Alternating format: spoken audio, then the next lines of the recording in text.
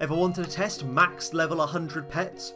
Or OP swords and armour with extremely high enchantment levels, hot potato books, reforges and more? How about customising slayers to create impossibly difficult boss fights? Or maybe you just want to mess around with gear you don't usually have access to, including admin exclusive equipment. Well, in the Hypixel Skyblock Singleplayer Remake Sandbox, you can do all of that and much more. All you need is the Minecraft World download. Hey guys, BlueCommander here, and after pulling a time Dio, I'm finally back after more than 6 months with a huge version 2 of the Remake Sandbox I released back in December. For those of you who missed the first release video, this is the project where I've attempted to recreate the entire Hypixel Skyblock using nothing but command blocks, or a data pack, and a resource pack. It doesn't have all of the features of the real game, but I still think there's an impressive amount considering no mods or plugins are required to play this. I'll go into more details about where I've been all this time and important updates of what I plan to do in the future at the end of this video, so I highly recommend watching until the end. But to briefly summarise, I lost motivation for this project, so this release will unfortunately be the last big content release that I'm a part of. However, some of the Skyblock developer team do currently plan to continue to a version 3 on their own. They'll have their own group channel, but more of that at the end of the video. However, I'm still super motivated and excited to start posting YouTube videos again, so I'm going to start making my own ideas and own projects which I think will be super fun and exciting to do again, such as, I don't know, travelling to space in Minecraft for example. So I really hope you guys will stick with me and give my other videos a chance, especially those who found me through the remake, as I start this exciting milestone in my YouTube life. And despite the sad news, on a more happy side of things, the Skyblock developer team have more than made up for it I think by producing a huge update for you all, and we tried to fit in as many features as we could into this release, hence the long time delay from version 1. I'll go through the installation process at the end, so without further ado, let's briefly recap version 1 features, as even those who did see that video may have forgotten some since then, and then I'll jump into the massive V2 changelog. So let's go. In the original release we had all public islands and NPCs with working dialogue but not shops, 16 joinable private islands, mobs, including natural mob spawning in certain places such as the main island, howling caves, deep caverns in the end, working sidebar which keeps track of your money, location and the time/season you're in, the stat system including health, defense, strength, crits, etc. Almost all of the swords, bows, armor sets, tools, etc, although only a select few had functioning abilities in version 1. Some other miscellaneous items like the grappling hook, magical soup and remnants of the eye, as well as real Skyblock admin gear and mob spawn eggs. All of the custom enchantments at the time of the release, which can be added to items using the custom enchanting table and custom anvil. The custom Skyblock crafting table, although it only included the crystal and dragon armor crafts at that point. Complete dragon fights. A start of the fishing system, such as sometimes being able to fish up squid. Collections. The main Skyblock menu GUI. All of the accessories, as well as the accessory bag in the GUI. A cheats GUI, which is a separate GUI which isn't in the real Hypixel Skyblock game, but we made it to allow for really fun sandbox related options. In a later section of this video, what to do in the remake, I'll go into some more details about how powerful this GUI really is, and the fun you can have from it. It's truly a highlight of the remake for me. And then the final feature is a website generator to make custom items. So as you can tell, we already had quite a lot of features, but we've just gone and basically doubled that in version 2. So now the most exciting part of this video, let's see all of the new stuff we've made. This version has been much more collaborative with lots of Skyblock developers taking part. I'll talk more about them later, but for now, keep an eye on the developer in the top right hand corner as they're the person who made the feature we're showing. Firstly, reforges. You can talk to the blacksmith to reforge your items, and you can get any of the reforges in the game other than the reforged stones. Secondly, public island tree regeneration has been implemented, as well as the park launch pads, and also the mining block regeneration system's been added. Whereas in version 1 it wouldn't even let you mine the trees and blocks. As you can see there, the skills leveling system is also in the game. Currently you can collect XP and level up your farming skill, mining skill, combat skill, foraging skill and fishing skill. The others are only partially implemented, so the only way to level them up is using the new cheats GUI page to level them up. Almost all of the skill rewards still need to be added. The only one currently in the game is the combat skills damage boost reward, which you can check your level of by clicking the skill in the skills menu. Next, the complete Slayer update is in the game. The entire Maddox menu works, you can start Slayer quests, Work towards them and check your kills on the sidebar. All the starting animations work. The bosses all have their mini bosses and abilities.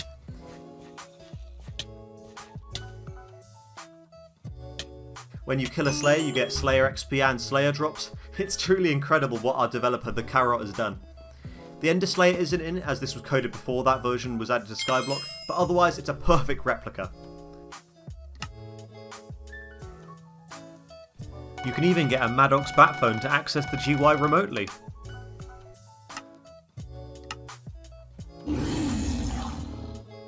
There's also another new Cheats GUI menu for Slayers called Change Slayer Stats, where you can fully customise the boss's health, damage and much more. There's also a couple new Slayer settings featured in the classic settings page. And to help with Spider Slayers, the Spider's Den mob spawning has also been added, which is one of the missing mob spawning locations from version 1. Next, the Ferocity stat has been added, meaning you can do double hits or even more. Now, I think it's time for some item abilities. For axes, the Jungle Axe and Treecapitator now have working abilities. 7 more sword abilities are also now added. The Giant Sword's Giant Slam, the Flower of Truth's Heat-Seeking Rose, Livid Dagger's Throw, Shadow Fury's ability, Soul Whip's Flay, Yeti Sword's Terrain Toss, and the Golem Sword's Iron Punch. Appropriately, the ability damage stat has also been added, meaning any sword with an implemented ability has damage scaling. Ability cooldowns have also been added, which weren't in version 1, although there is a setting to turn them back off again, as I'm sure a lot of people had fun spamming abilities. The Warden Helmet ability also now works, as well as 17 more armour full set bonuses, and those are Master of Armour's Absolute Unit, Speeds Up Armour's Bonus Speed, all 3 of the Tuxedo's Dashing Bonus, Frozen Blaze's Aura, Miner's Outfit's Haste, Lapis Armour's Health, the Monster Hunter bonus, the Monster Raider bonus, Tarantula Armour's Octo Dexterity, Strong Dragon Armour's Strong Blood, Superior Dragon Armour's Superior Blood, Unstable Dragon Armour's Unstable Blood, Wise Dragon Armour's Wise Blood, Young Dragon Armour's Young Blood, Wither Armour and all its variants like Necron now have their Witherborn ability. It currently says Dinnerbone on the top boss bar, but otherwise it's a replica, and Emerald Armour's Tank. Next up, pets. You can choose from any of the pets. And other than pet items and pet abilities, which still need to be added, the whole pet system has been done, including leveling, spawning them to follow you, putting them into and out of your menu, and different pet rarities. We haven't added this to the Cheats GUI, but top tip, you can instantly max out a pet by typing /trigger max pet. There's quite a few of these commands, although almost all of these do the exact same thing as a Cheats GUI page, so other than this one I wouldn't really worry about them. Hypixel Skyblock's take on absorption has also been added, whereas before absorption was completely broken and acted like it did in vanilla. The Builder's Wand has also been added, with a fun infinite resources setting as well, which means you don't have to restock it. Speaking of items, you've already had a glimpse of some of them, but at the time of release, there's currently all of the armours up to date. And since version 1, we've also added lots of accessories and materials too. Backpacks of all sizes and colours are now added, as well as the 4 different sized personal compactors. Collection rewards have been expanded on greatly. Now most of the collection recipe rewards are now available and you can be crafted once you've unlocked them. You can easily tell which recipes are added based on whether it says coming soon in the GUI or not. And also all of the trades now work, and similarly can be unlocked from collection rewards. The Mine Merchant's NPC shop has been added, where you can buy all of its items for coins like usual. There's also been a couple of updates, such as the new Hypixel Skyblock Strength nerf, which has been implemented, although this can be toggled on and off using the settings as well. And also the new Fairy Souls setting, which means rather than having all of the Fairy Souls or none of the Fairy Souls, you can now click to increase how many you have. The Dwarven Mine Islands have also been added to the world, although can only currently be accessed through the Teleport Cheat GUI. Good and great fishing drops have also been added, including the sounds and chat messages associated with them. Next, Hop and Fuming Potato books are also in the game and can be added to weapons and armour using the anvil. and you can also use another setting which will allow you to enable or disable whether you can use unlimited books to add to gear. Where the scrolls have been partially added, you can combine them to an unrefined blade and the abilities will show, including the special ability when you have all 3 scrolls on a blade. However, the abilities' functionality haven't actually been completed yet. The Skyblock custom music for the wilderness and deep caverns now plays when you enter them.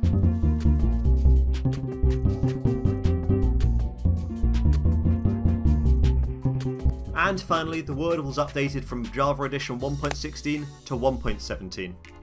And that's all the features.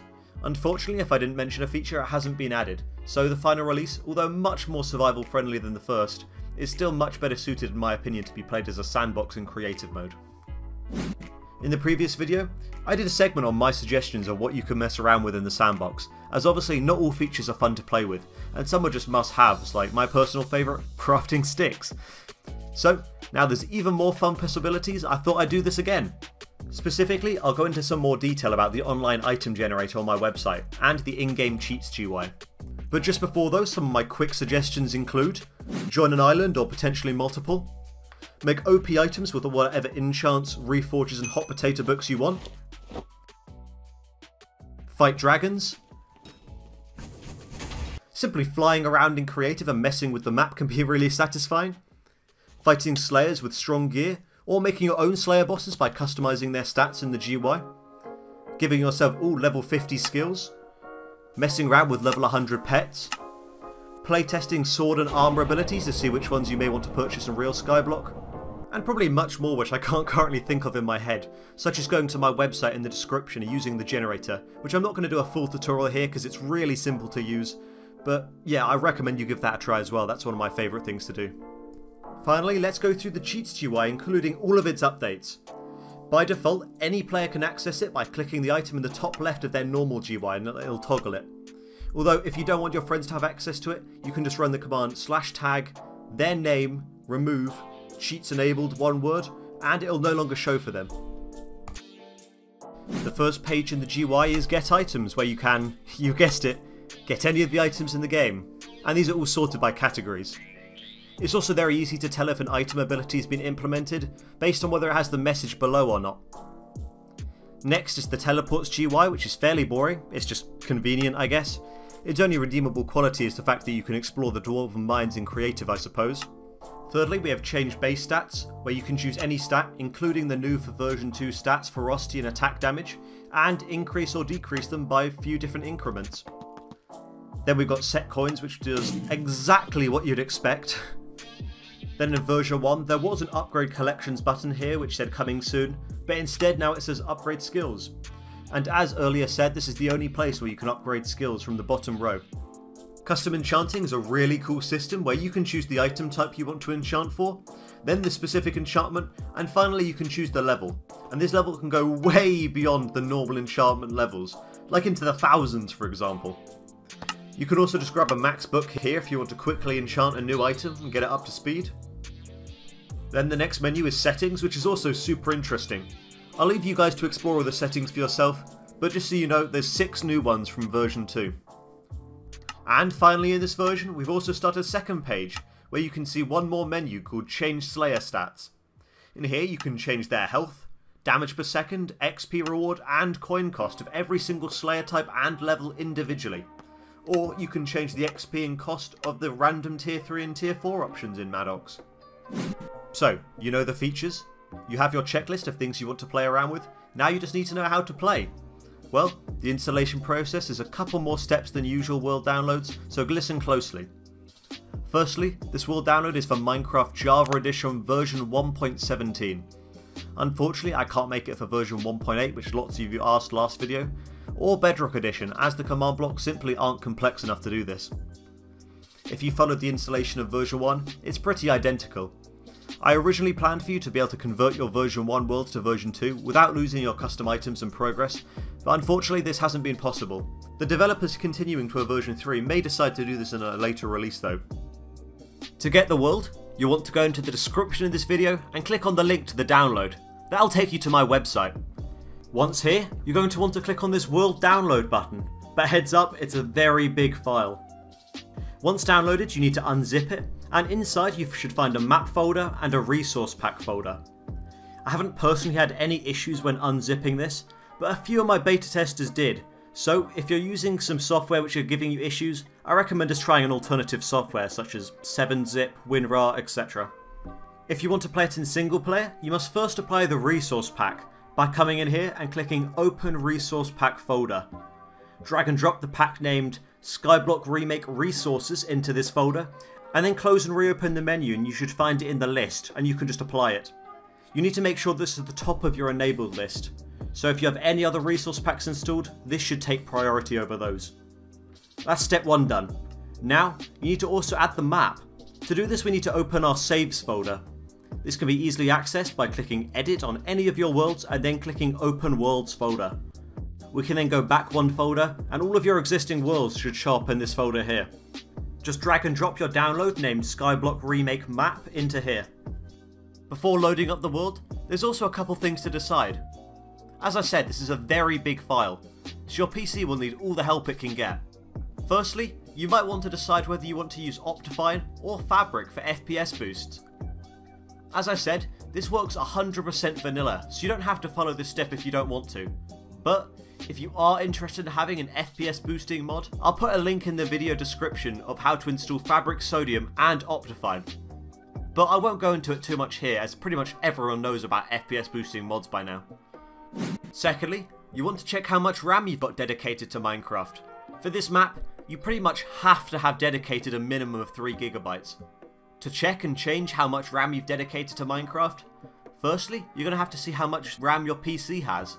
If you don't know how to do this, on Windows you can easily do this by opening the Task Manager, but on Mac or Linux you may need to search a tutorial, as I'm not personally sure. RAM usually goes up in 2s, so 2, 4, 8, 16. So to be able to dedicate 3 GB to your RAM, you need at least 8 GB on your PC, I suggest. Anyways, now that you've done that, you need to go into your launcher, click Installations, and open the version you want to play in. So for me, that's my Minecraft 1.17.1 vanilla. You can then click on More Options, and scroll down to JVM Arguments section. You can paste in the following, which is in the description of this video. And if you only want 3 GB, you don't have to change anything here, you can just click Save and open up your world. But if you want to increase it from 3 to a different number, you can change where it says 3 to whatever you like. I personally wouldn't recommend going over half the RAM of your PC, so as my PC has 32 GB of RAM, I'm going to dedicate 16 GB. But clearly I'm being extremely overkill. Once you've done that, you can load up the world and get started. The vast majority of our bug testing was done in single player, and for that reason, at the moment playing this map in multiplayer could be unstable, so it isn't recommended unless you're okay experiencing a bunch of bugs. But again, that is just temporary. In the future, all of these bugs will be flattened out and it'll be a good experience for everybody. If you're willing to take the chances, how to upload a map onto your server will vary depending on your hosting service, so I recommend looking up one of their tutorials. For example, my channel affiliate, Apex Minecraft Hosting, link in the description by the way, has an in-depth video just on this topic. When adding the map to multiplayer, you'll also need to make sure the resource pack automatically enables when the player joins, which I'm sure there's also a bunch of tutorials on YouTube on how to do. And that's both the installations done. I need to give a huge thank you to the entire developer team. As you can tell, their contributions are huge, and in this version I honestly couldn't have done it without them. Especially, I wanted to give a shout out to the 5 head developers who went above and beyond to dedicate themselves to this project. The 𝐎𝐓𝐇𝐄𝐑, Pix1Pro, BananaRedPanda, SilicatYT, and 𝐓𝐓𝐇𝐄𝐑. A couple of the devs wanted to have a quick few words of their own to say what they've worked on and talk about their own channels, so here they are. Hi everyone, I'm 𝐎𝐓𝐇𝐄𝐑 and I want to thank everyone who's been supporting us during this entire project. I also want to thank Blue a lot for having me into the team. I am BananaRedPanda, and for this version of the remake I made mining and the pet generator. I'm SilicatYT and I implemented the improved player NPCs and dialogue, the time and date system, and the foraging system into the remake. On my YouTube channel I cover video game glitches. Also, we'd like to announce that the Skyblock Remake developers now have a shared YouTube channel called Blue's Production Team, where we post their own data packs and group projects. They are insanely talented developers and they've got extremely bright futures ahead of them. It feels really good to have made so many friends from this project, and hopefully this can lead to the start of their own YouTube creation successes, such as the group channel they just mentioned, which I believe these 5 are taking a lead on too. Inside the world there's a long list of everybody's contributions, so I do recommend you check those out in detail before you play, as well as check out those who have their own YouTube channels. Okay, time for some more information on that important news I shared at the beginning of the video. As I said, I still plan on posting my other Minecraft creations, but unfortunately for me, personally Hypixel Skyblock just isn't what it was for me, and I stopped playing it a while ago, so continuing this project just doesn't really make sense for me.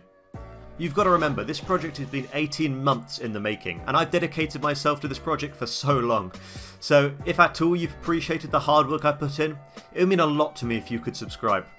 I don't post very often, as you know, as I prioritise quality over quantity. So more than most of the YouTubers, I really can't rely on the YouTube algorithm to recommend my videos, as it just won't know if you're interested unless you tell it so. I know it's risky to end the series that got me all the way from 6,000 subscribers to almost 40,000 subscribers, but if you're currently subscribed for Skyblock, I think it'd be really cool if you stayed subscribed for a little bit, at least to give a couple of my new videos a try.